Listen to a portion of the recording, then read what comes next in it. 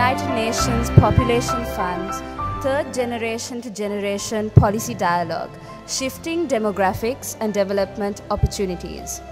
Because we believe that this is important. It's important that we capture the voices of the three generations of Sri Lankans. It is important that we use evidence-based data for policy making. It is the opening of a window of opportunity.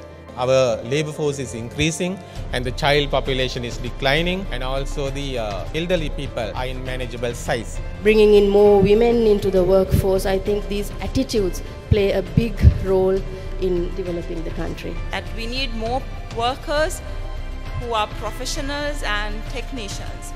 So how adaptive we are as a system in order to identify those skills in advance and infuse those elements of knowledge into the tertiary education.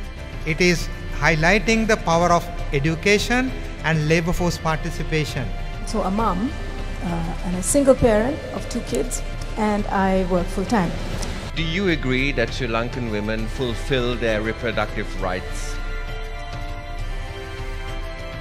And then it comes back to that question of reproductive health in schools. Reproductive health education in Sri Lanka is very poor, especially at school level. Sri Lankan policymakers have to become more open because the world is globalized, information is there.